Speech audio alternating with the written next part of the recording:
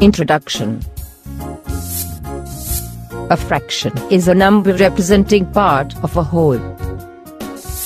A whole may be a single object or a group of objects.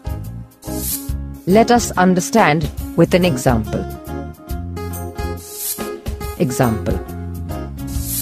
This is one circle or one whole circle. Now, we divide this circle into two equal parts. Example. Here, 1/2 is written as 1/2. We further divide these two 1/2s into two more equal parts, that is, 1/4 of one circle. Here, 1/4 is written as 1/4. Similarly, this whole one circle can be divided into 1/8. We observed that all parts have to be equal.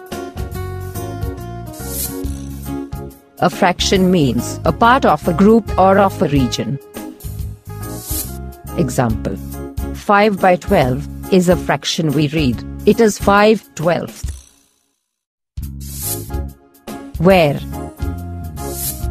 5 is a number of equal parts which have been taken out. 12 is a number of equal parts which the whole has been divided. 5 is called the numerator. 12 is called the denominator.